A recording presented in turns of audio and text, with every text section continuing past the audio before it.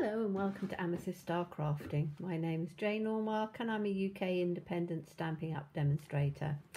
And today we're looking at the lovely Dainty Delight Dies. They are just wonderful. I love them to pieces. And you have so many different, let me turn them over the right way. You have so many different dies.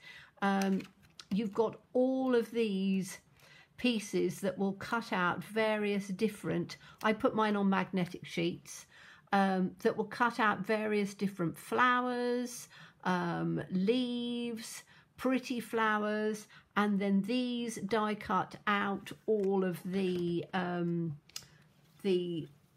pretty little flowers in here. I've done something with a couple of these. I'm going to do some more with some of them later on, but just beautiful, really beautiful. So today I thought we would work with the dies because I've done a couple of things with the dies, but I wanted to sort of take it to the next level. And we're using the Covered in Sunshine because this sentiment works perfectly with the flowers. May the road ahead of you be brighter than the one behind, lined with wildflowers and covered in sunshine. So what I've done is I have taken, let's move these out of the way, because I've done a little bit of this to start off with, because otherwise it would take forever to die cut out the pieces. So what I've done is, you can see I've die cut two of these, which are the leaves. Got to take the pieces out of the middle, but I just about got them out of there. There's a couple of pieces because it was very tight where you can see it hasn't quite done that one, and I think there's one further down. There might only be one, but we're going to cover that with a flower.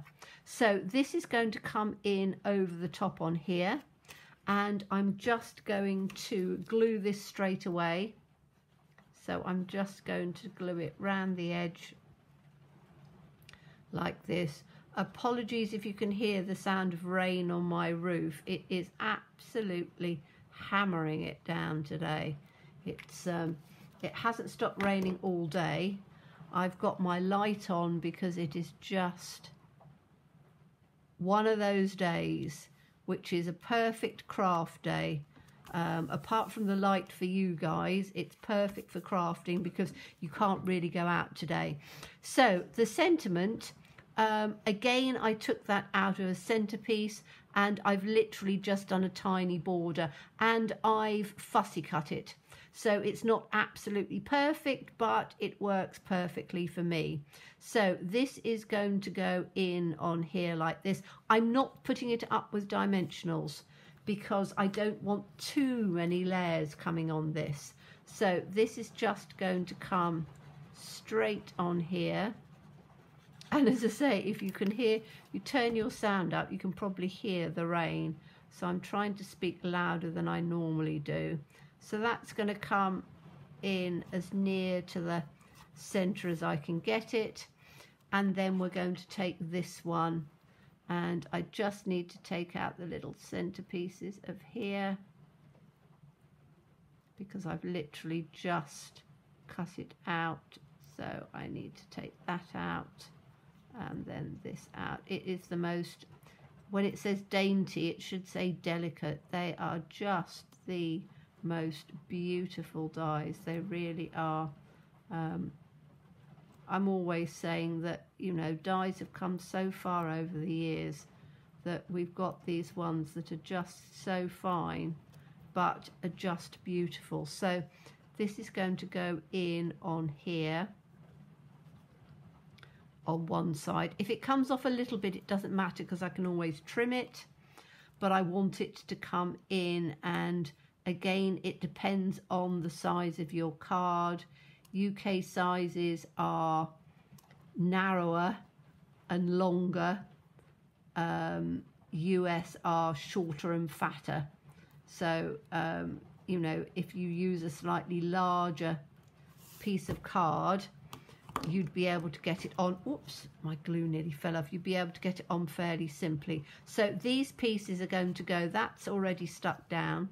So what I want to do with this is to just take this and if you use wet glue, the nozzle of the wet glue is so fine that you can quite easily glue these pieces down fairly easily.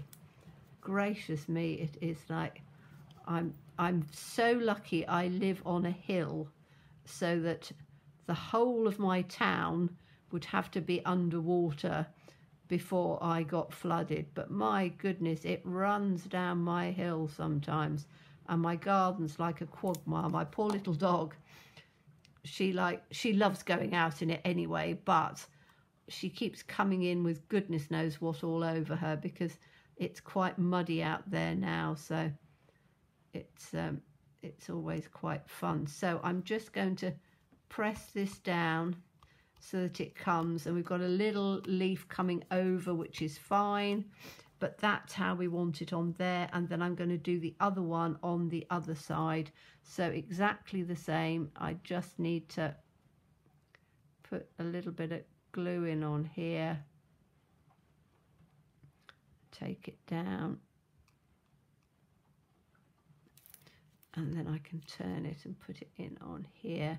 And as I say, you know, the wet glue is a great way of doing it. You can use the adhesive sheets, but, you know, just a little bit of wet glue with your, I know some people will just put dobs in, but I tend to just follow it down. It's like a pen, and as long as you don't squeeze it too hard, it works perfectly. So this piece is going to come in on here, and I want this to just come again, just so that it comes up in on this one, so that it looks as if it's a complete, almost like a complete circle on there, which is rather good.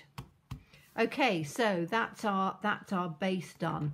Now what I've done is, and I've done these before as well to save a bit of time, is I've done some flowers. So these flowers, if you take the, let me show you in the die, and this is where you use your scraps. I've literally taken, you can see the tiny scraps I've used. So any little bits of scrap you've got, great for doing the flowers. I can get another couple out of those. These are going to go because they're finished. But this is the outside. So that's the flowers that I've used, these two. And these are the pieces for the inside. So they cut out two little circles and then two little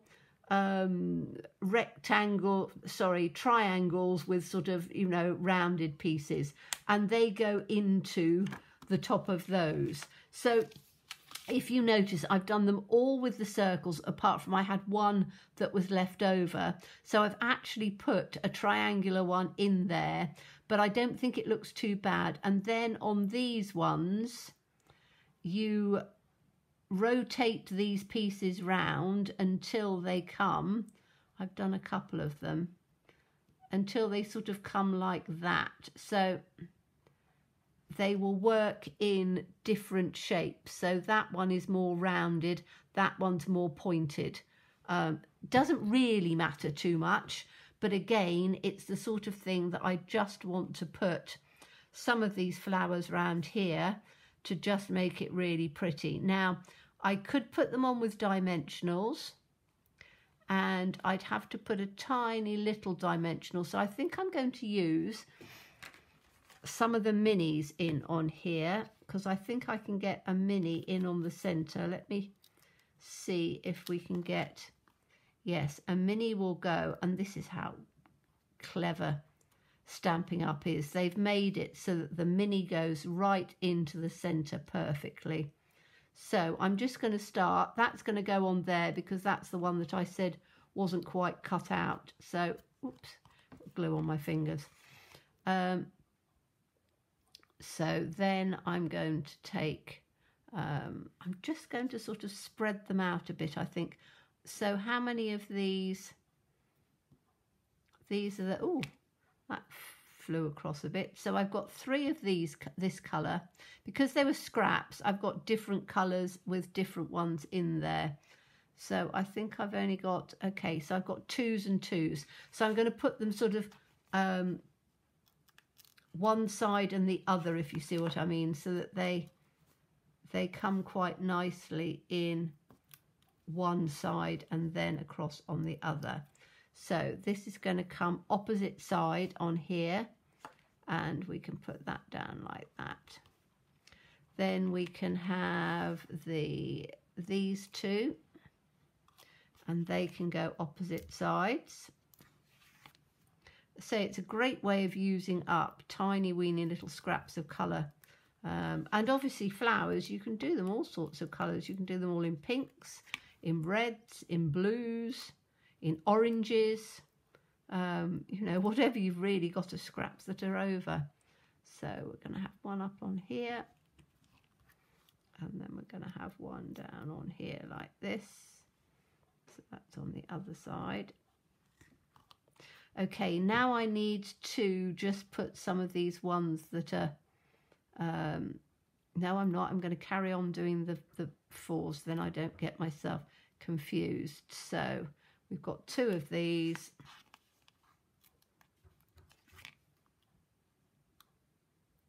So I can put that one in here.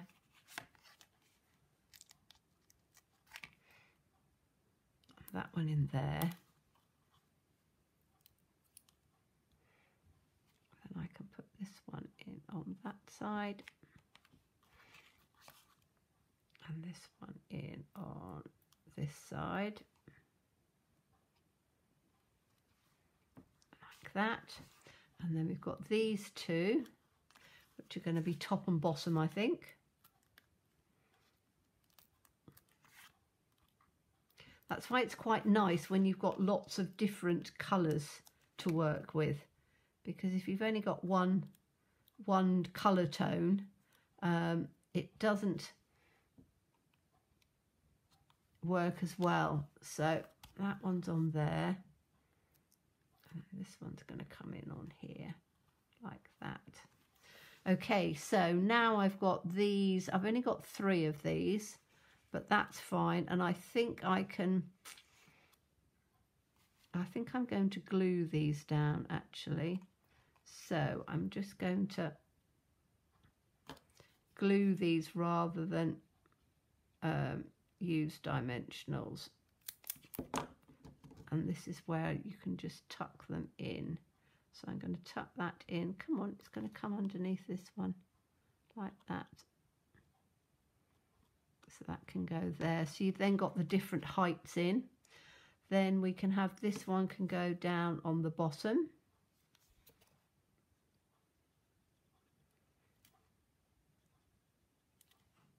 Come on, a little bit of wet glue. And then this can be tucked in on here, I think.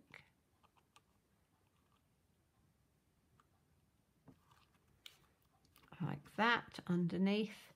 And then I've got another couple. So I can do them in alternating pieces. We can do this one just tucked in there.